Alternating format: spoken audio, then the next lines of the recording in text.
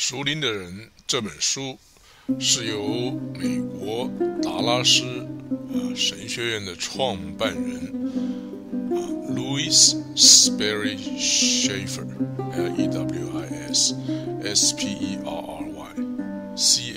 Chafer Louis Sperry Chafer 所写的这本书。这本书在写完了之后呢，在美国的教会和神学界引起了很大的回应。那么达拉斯神学院在美国呢是一个保守派的神学院，一个很重要的一个机构，对美国的信仰有非常深远的影响。那么他写完这本属灵的人之后呢，有一些也是同样是保守派的神学院呢，对他有一些评论，像是当时的普林斯顿大学的一个叫 B.B. Warfield W.A.R.F.I.E.L.D. 对他的写的书呢有一些比较强烈的评论。但是呢很多这些评论呢，它是属于这个语义学上的互相的讲的话呢，在语义学上他们所代表的意思呢不同而造成的。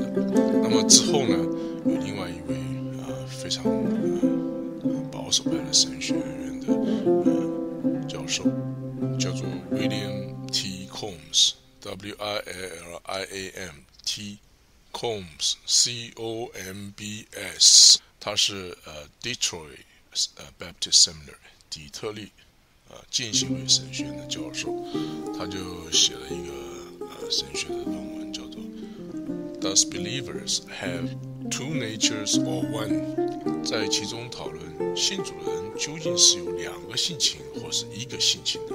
那么根据他的论点呢，就是说Chafer 他说人有信主的两个性情呢，本身并没有错，因为呢性情呢只是一个性情和性质嘛，只要我们不把性情 nature 呢把它当作一个个体来看，或是有位格的个体来看待，或是把 nature 性情当作一个个体或是 person 来看待呢，那是没有问题的。信主人呢是有两种性情那这个性情呢并不表示他有两个 persons 或是两个个体，他还是仍然是一个人。那么如果以这种观点来看呢Louis Sperry Chafer 的这本书呢，大概就神学上是没有什么问题了。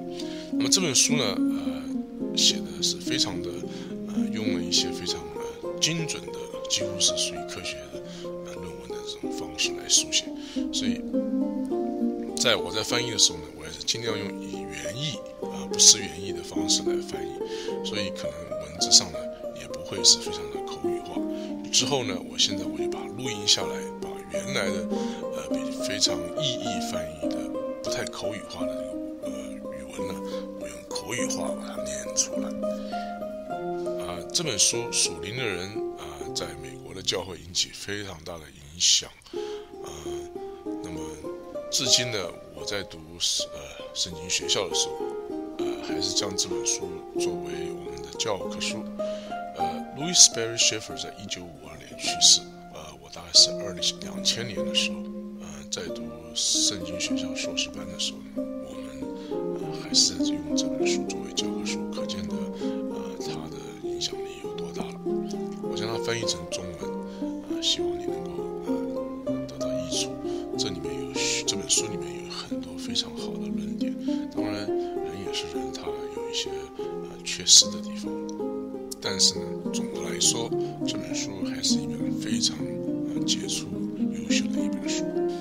原作者的序言 ，Louis Sperry Chafer 的序言。这本书的重要性是超乎评估的。真正属灵是神的儿女生活中的满足，并且是属于荣耀的天赋的品质。那会在信徒的心中带来属天的喜乐和平安。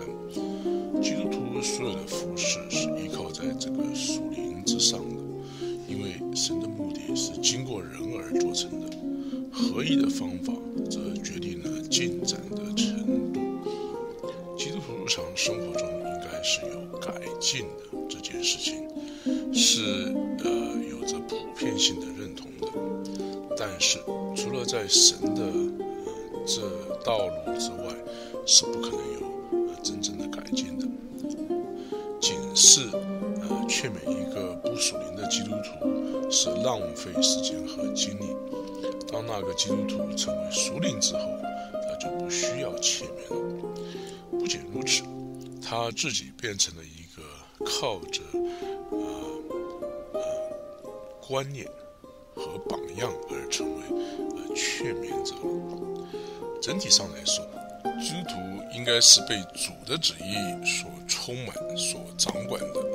真正的困难却是由下面的话来表明：立志行善由得我，行出来由不得我。属神的充分和效率必须被了解而且实行，否则我们会失败。对圣灵的教导，有关于基督徒的性情和日常生活的实践，以及这些与基督的死的关系，是会有不同的意见的。这本书的主要目的不是在督正教义上的细节，它的目标乃是说明属神的所预备的得胜生活的一项突出的启示。在面对我们现今在合乎圣徒的传统的失败上，希望我们能够从被或是在次要之事造成冲突之中被拯救出来。对属灵生活的事实和力量的这项说明，对一些被呼召向一个将死的世界彰显基督，以及那希望听到主人说做得好的人有所帮助。这是 Sperry Chafer 自己的序言。下面我再将Sperry Chafer 的后继的另外一位达拉斯神学院院长 John Wood 所写的序言念一遍。 JOHN FWALVORD Wood 是达拉斯神学院的院长，是后继之人。是这样子的，在 Dr. Sperry Chafer 的心中，没有比圣经中在属灵生活的教训更觉得亲密的主题了。他自己向主的虔诚，对所有认识他的人是如此的明显，反映了在他的生命中圣灵的能力。对他而言，对内住于人心的圣灵适当的调整，是属神所设计的常规，而且是加拉太书5章22节到23节所形容的可爱的圣灵的果子成为可能。在他28年做达拉斯神学院院长的期间，他经常在学年开始之时花1星期的时间讲论有效的神学院的学习的基本要求，是在于顺服于圣灵之中找到。神只能从顺从圣灵的学生启示圣经，赐能力过圣洁生活，以及提供里面的喜乐和平安。在20世纪中看到了对圣灵教训的兴趣的增加，维基神学的出现，带同他所宣称的超自然的启示，有倾向于专注在圣灵的教训。在当代的讨论中便成为不断加增的明显，那就是靠着圣灵充满而实现的属灵生活，不但是开启灵性上的享受以及圣洁的钥匙，它也是圣经的认识论的深奥的基础。认识论就是英文是 epistemology EPISTOMOLOGY， 就是说被圣灵充满而实现的属灵生活，也是圣经的认识论的深奥的基础。它也是用来预备人的心和思想，以启示圣灵真理的一项神的方法。在当代的神学中，这是指在1967年的神学中，靠着圣灵而得的超自然的启示正受到宣称。神已经死了这个哲学的这项挑战，靠着圣灵而得的自然启示呢，正在受到神另外一个哲学，就是神已经死的挑战。而且圣经圣洁的标准遭受新道德的对抗。回顾在神的恩典之中，为了过一个圣洁平安以及享受强有力的属灵生活所预备的不受时间限制的原则，这是令人清爽的事。由这本书的作者50年前完成这些重要的教导再出版，这件事本身就是这本书所包括的重要真理的一项见证。这是John Volvo所写的序言。属灵的人第一章的标题是人类的3个阶层。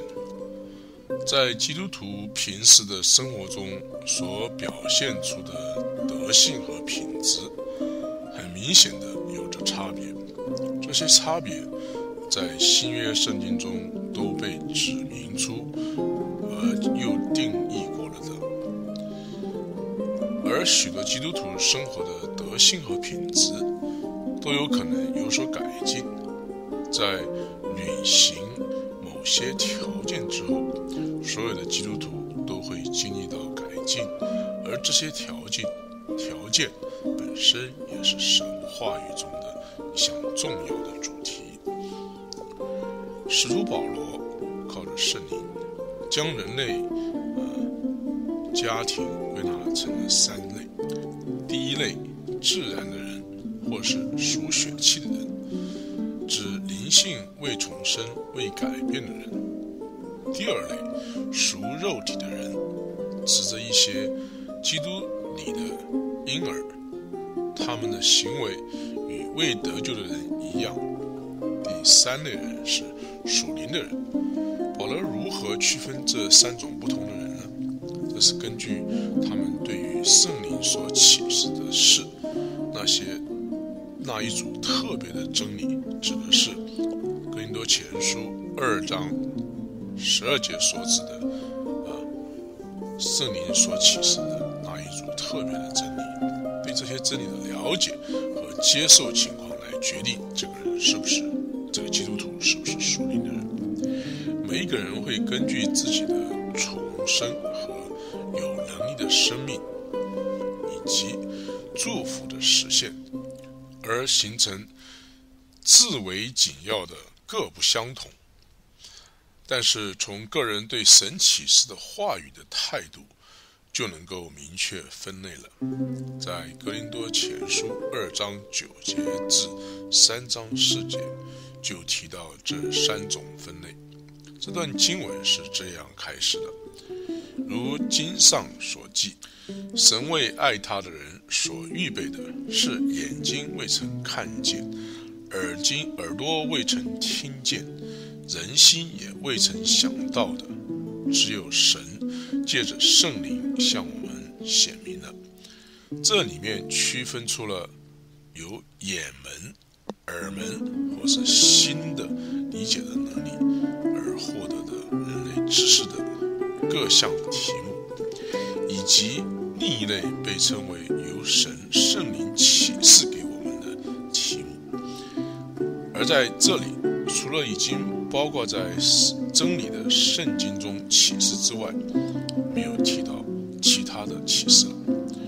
而且这种启示是无限的，正如同下面这段经文所述的，只有神借着圣灵向我们显明了，因为圣灵渗透万事，就是神深奥的事也渗透了。一个人就是根据他们对于神的深奥的事能否了解和接受而被定位。没有神帮助的人是不可能涉入这些神的深奥事的。除了在人里头的灵，谁知道人的事？像这样，除了神的灵，也没有人知道神的事。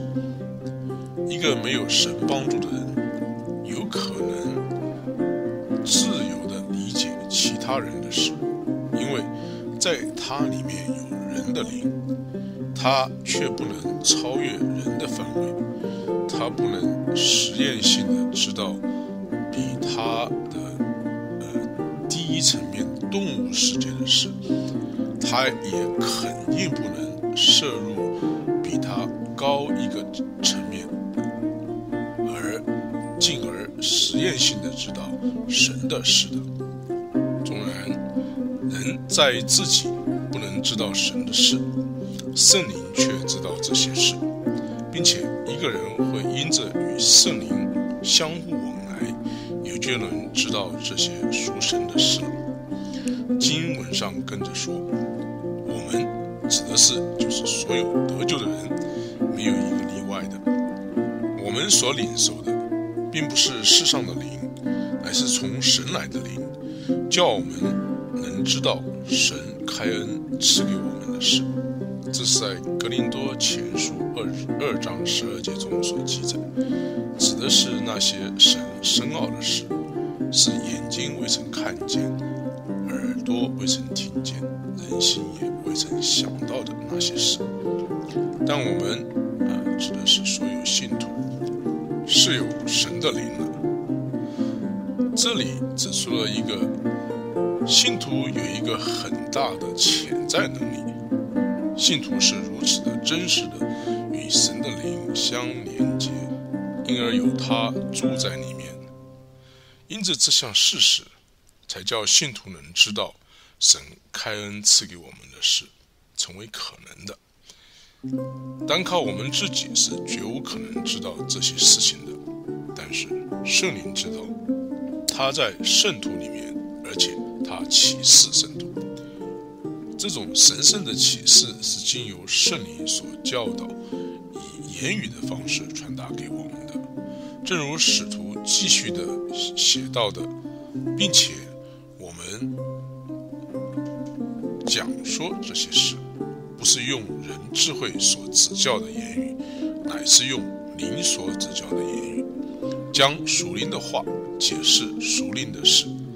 神的书是一本言语的书，正是这些用来表达人的智慧的言语，被用来表达一些眼睛未曾看见，耳朵未曾听过，人心也未曾想到的。然而没有神帮助的人不能明白这些神深奥的事，就算使用人最熟悉的话来教训，也无法使人明白，除非这些真理被圣灵启示出来。只有这样，当我们想了解这些启示出来的事情的时候，只有将一个属灵的事与另一件属灵的事来比较，才会有收效。属灵的真理仅能用属灵的方式来表达，离开了圣灵是不会有属灵的了解的。第一类人，自然的人，或是属血气的人。然而属血气的人不能领会神灵的事，反倒以为愚拙，并且不能知道，因为这些事唯有属灵的人才能看透。在这段经文中，属血气的人并未因他不能而被指责，这里只是单纯一项准确的叙述有关于他的局限性的事实。这段经文中又继续的指出，他有局限的原因呢？我们刚才被告诉过，启示由灵而来的，由神的圣灵而来的，所以自然的结论就是，属血气的人无法了解被启示的事，因为他没有接受从神来的灵，他只有在人里头的灵。虽然他又有可能用人的智慧而读这些话语，但是他无法了解属灵的意义，他仍然就他而言呢，启示是很愚拙的，他不能接受启示或是了解启示。在前面的经文的前后文，是指哥林多前书第1章第18节或是23节，已经定义过那一部分的神的启示。被属血气的人认为是愚拙的，十字架的道理在那灭亡的人为愚拙，在我们得救的人却是神的大能。我们却是传十字架的基督，在犹太人为绊脚石，在希腊人为愚拙。在此处不只是指历史上的基督的死的那一件真实的事件，它指的是经由恩典而来的神救赎的展示，也是借此而成就的建立所有永恒关系的契机。圣经中一些道德原则以及许多宗教上的教训，是在属血气的人的能力的范围之内的。然而从这些来源，他们或可流利的传讲，是的，而且极其严肃的传讲。他们同时竟不会知道有神奥秘式的存在。魔鬼在他阴冒的真理系统中，在他假冒的真理系统中，被说到有深奥的道理启示在，就是在启示录2章24节中提到，以及魔鬼的教训，这是在提摩太前书4章第1节和第2节中提到。这些事情反而言之，是绝不会被真正神的儿女接受的，因为经上记着说，羊不跟生人，因为不认得他的声音，必要逃跑。然而撒旦深奥的事情却被盲了目的属血气的人很奇怪的适应了，因此他也就接受了现代的每一个异端是见证这个论点的真实性的证据。没有得救的人，纵然受过所有人的智慧的教育，虽然有宗教感而且专注，但他们终究是蒙蔽于福音的。这是在哥林多后书4章3到4节所言。而且他若是被请来明确陈述一个教训宣告，自然的他会陈述一个新的神学了。他将如此的重新宣示，以至于将十字架所彰显的有关神的奥秘的真正的意义取消了。十字架是一个为罪代替牺牲的道理。对这在他而言呢是愚拙的。他是属血气的人，或说是自然的人，他是受着这个属血气人的局限，使他呢必然如此。人的智慧帮不了他，因为世人凭自己的智慧既不认识神。从另一方面来说，那些无限的神深奥的道理却被无偿的给了那些接受神的灵的人。这里所说的无偿，就是说不必付出代价。神真正的儿女因为接受了圣灵，从而可能获得属神启示的教训。附带的说一点，一个受过训练的头脑可以大大的帮助他了解启示，但是如果没有住在人里面的神的灵，做老师，做神圣的老师，一个受过训练的头脑，对神所启示的事的属灵意义是得不到任何的领悟的。经由假设认定一个人因为有相当超前的属于人的智慧，他对于属灵的事物的看法也必然很有价值。曾经兴起无法测度的罪恶，这种看法曾经兴起了无法测度的罪恶。属血气的人虽然用了全部所学以及全部的真知，对于圣灵所启示的事情，除了愚拙以外，他找不着任何东西。科学的知识不能代替神的圣灵的内住以及神的圣灵正确的关系。离开了圣灵，不可能有你重生，也不可能知道神奥秘的事情。当一位未重生的老师公开的反对神话语中极重要的拯救的真理的时候，这些真理通常就会被学生们怀疑了，而且被弃绝了。而这正是在大学和专科学校中许多学生的巨大误谬。假设有一位具有某一方面学科或是科学的权威性的老师或讲员，因那一方面的知识呢，则一样具有了分辨属灵事情的能力，那是太过于一概而论了。事情呢，并非如此。一个未重生的人，有谁比一个否定人需要重生的而有真有重生这一回事的人，更为确定是未重生之人呢？一个未重生的人会始终如一的不能接受以及知道有关于最简单的真理。对于属血气的人而言，神不是真实的，在他的心思里是没有神的。因此，未得救的人在处理超自然的事时会忧愁和苦累。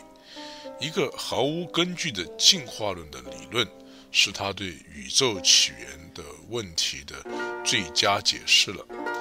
对于一个重生者而言，神是真的，而且他会拥有肯定于神是创造者与所有一切主宰的这种满足和安息。得到和知道有关于神的事的能力，不是由学校而来，因为许多未受教育的人拥有关于神的事的了解，而且受过教育的人反而没有得到。这能力是由来自于内住的圣灵使人拥有的，而且由于这原因，圣灵就赐给已得救的人，使他们能够得到神完完全全白白给他们知道神的事。然而在基督徒中，一些因为他们是属肉体的，所以义有所局限，他们无法接受肉类的这种属灵知识。这是因为他们是属肉体的，并非出于他们的无知。在神的区别中，未得救的人不能再区分了，因为他们都被称为属血气的人或是自然人。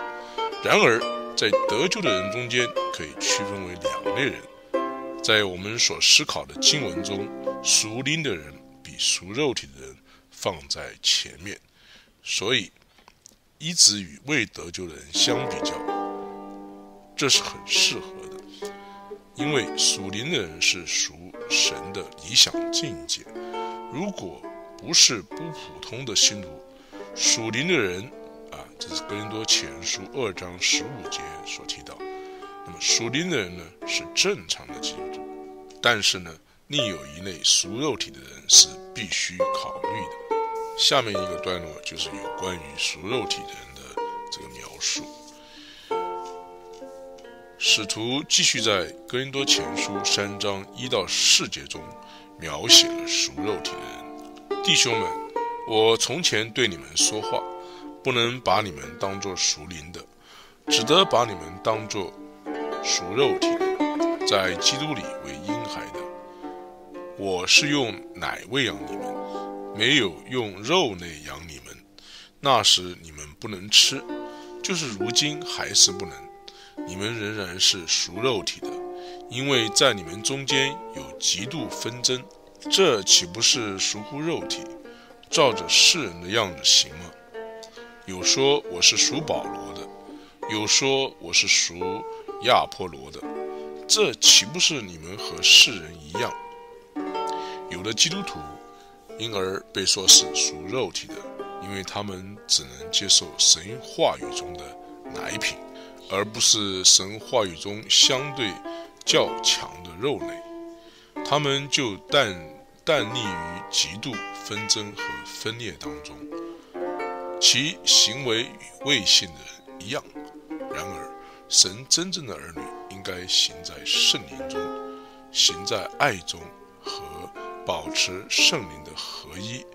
属肉体的基督徒虽然是得救了，却仍是随从世界的法则。